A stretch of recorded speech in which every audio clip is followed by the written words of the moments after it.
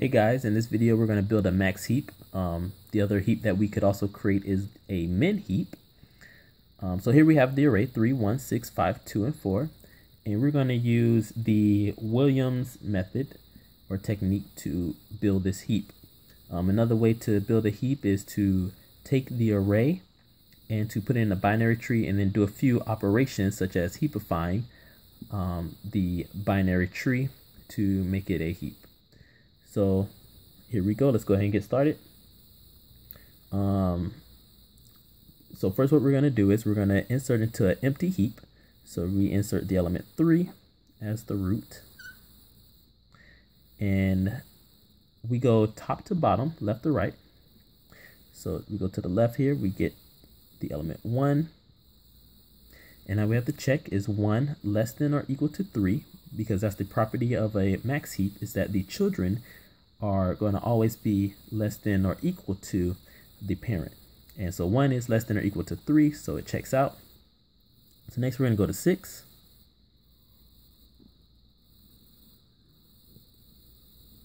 Okay, and now we check, we say is 6 less than or equal to its parent?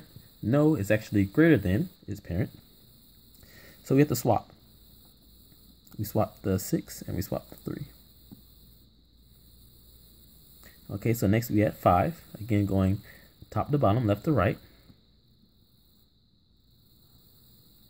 And we check and we say is 5 less than or equal to its parent, which is 1, and it's not. So we have to switch the 5 and the 1. So 5 goes here, and 1 goes here. And now we have to check the same thing here. Is the 5 less than or equal to its parent, which is 6? And yes, it is, so we're good there, no swap. So next up, we go to get the element 2, and we add it. Is 2 less than or equal to its parent? It is, so we're good to go.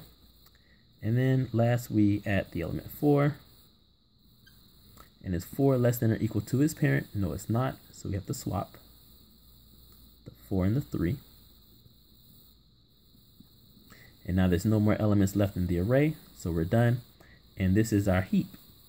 And to see our heap represented as an array, we go again, top to bottom, left to right. So we have 6, 5, 4, 1, 2, 3. So this is what our array would look like using this technique and as a heap. So thank you guys. Please leave likes and comments, and I will see you all in the next video.